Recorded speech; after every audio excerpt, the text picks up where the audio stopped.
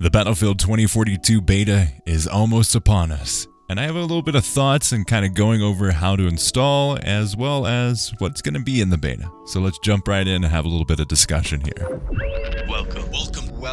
Welcome to Uplink.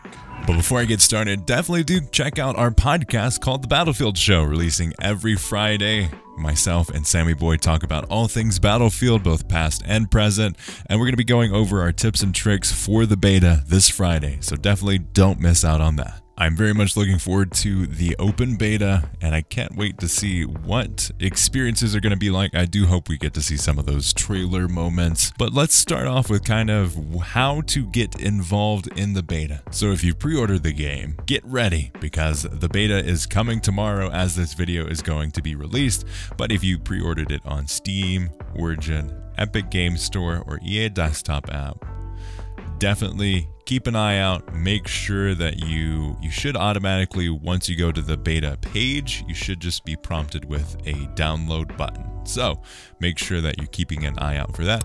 If you pre-ordered it physically, make sure you keep an eye on your email inbox because that is where you will get the code. If you did it on Walmart or Amazon, you should be getting an email with that code specifically from those people. That's how you do it if you've already pre-ordered it. So let's say, hey, I really want those extra 2 days, but I'm still not sold on the whole game. So probably the best bet for you is to hop in and buy EA Play Pro. It's 15 bucks. You'll get it for a month. You'll be able to take advantage of the games on that specific platform. So instead of 60 upwards to 70, upwards to $120 if you go with the Max Ultimate Pro Incredible Edition, it'll be about $120. So if you don't want to spend that kind of money but are still wanting to get the extra experience in the beta, I mean, EA Play Pro is probably one of the best bets. It's something that I definitely looked over, but it's perfectly set up for these occasions where you want a little bit more time in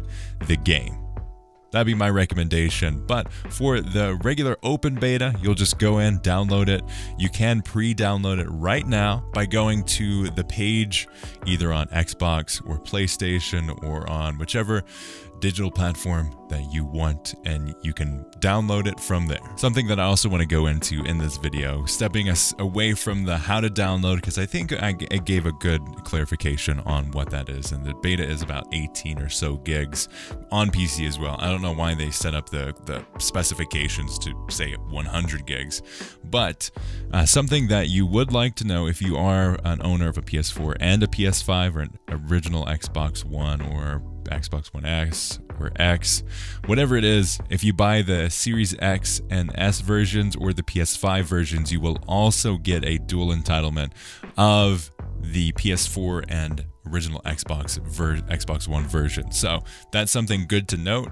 If you do plan to kind of hop between platforms, cross progression is a thing. So if you do plan on doing that, it's definitely a great option there. Now I want to talk about some of the details around the beta itself. There have been a surge of developers and community members hopping on the bandwagon to kind of give more details on what this beta means for the team.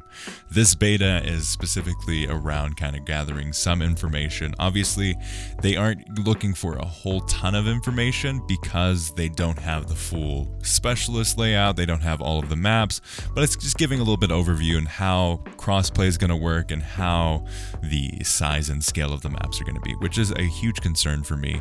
I feel like the maps are going to be way too big for the game and it's going to be very spread out and long. So that's something that I'm definitely concerned about. But this is exactly what they have to say on the age of the beta. So this is what Freeman has to say. Our open beta is now a few months old. We polish and enhance it to make sure that it's representative of the game we've built. But naturally, we're making daily improvements, changes, and enhancements all the time. Pardon our dust and enjoy the game. He also says this around Battlefield Portal and Hazard Zone. Battlefield Portal and Hazard Zone won't feature in our open beta, and there's plenty of time between now and launch to show you more about these experiences. So that's something that, I mean, we're still waiting for details on Hazard Zone. We still don't exactly know what that mode will be, but I'm definitely looking forward to seeing ultimately what it comes out to become, because there's a lot of leaks and data mines around that. So I'm really excited to see where it takes us in the future and what the size of those maps are going to be like. In terms of the known issues, they went and kind of detailed a lot of the issues that they're aware of, and which is both really good, but it's like, you guys are you're jumping the barrel. You know it's gonna be a little bit choppy here.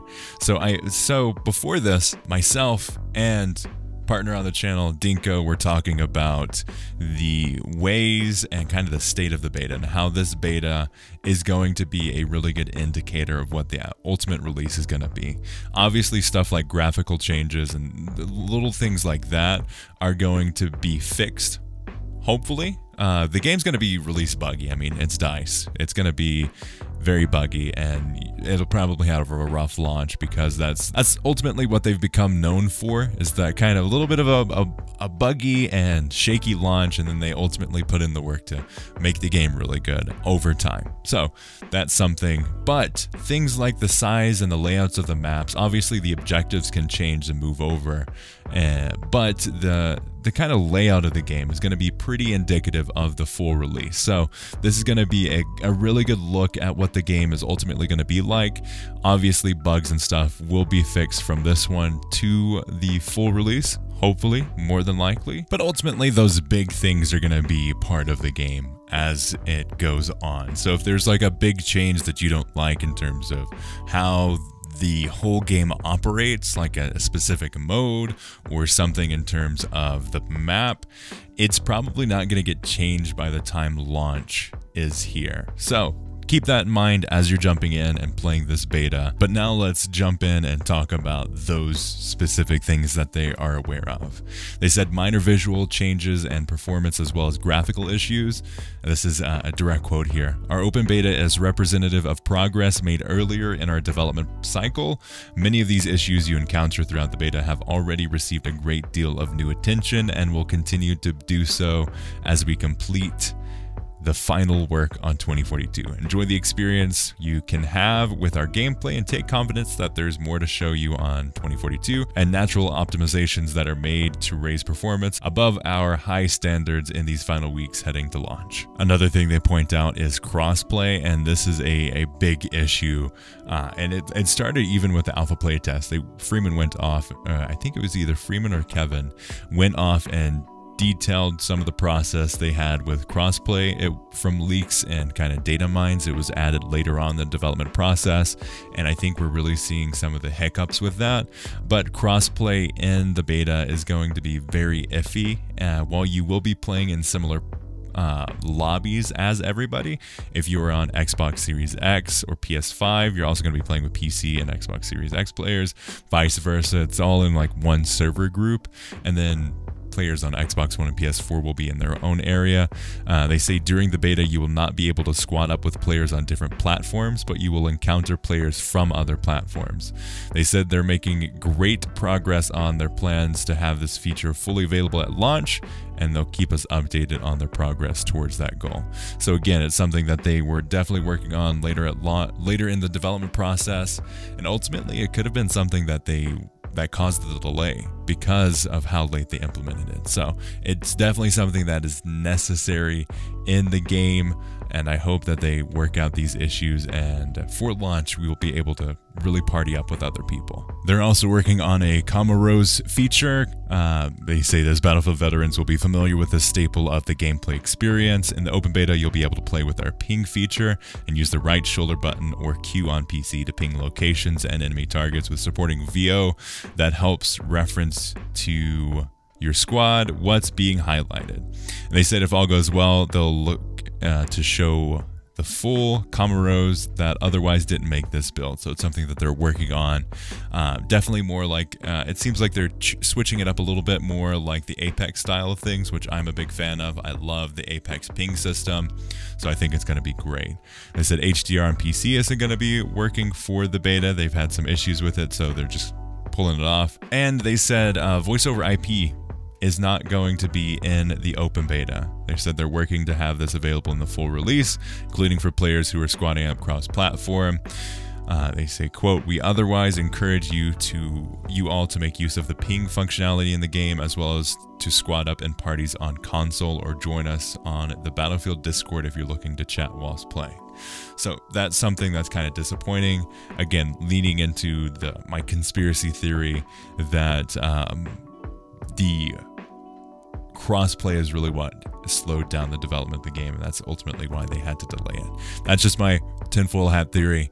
We'll see if it actually comes true, if anybody says that. As I said, there are very specific and rare circumstances in which players can find that the visual effect associated with the EMP blast will persist after death and can last through the remainder of the round, which is just a funny little visual bug there. They said if you run into this feature during the open beta, please just leave the server and rejoin so that you can get back to experiencing the gameplay. And then finally, Xbox gameplay recording is not going to be implemented. They had an issue late on with the beta process, and you can't use the DVR functionality. It is not intentional. They want people, as many as possible, to be recording and clipping it. So if you did plan on recording clips on your Xbox directly, I don't know, look into getting an external recorder, or just kind of making sure you remember all of these things. And if you wanted to get away with like a really heavy lie, you probably could just like, oh man, I got this really cool kill where I jumped from an airplane into this tank and then blew up the tank and then like exploded everybody. You could say that, and oh, but man, I wasn't able to get it in recording because DVR didn't work. But yeah, so that's kind of disappointing on that front, but it's something that they're working on. So with that, I think I covered most of the things that are going on with the beta. Let me know down below in the comments what your thoughts are, and let me know what you're most excited about in the beta. What are you expecting to see? What are you most disappointed about? Let me know in the comments, and I'll see you on the battlefield.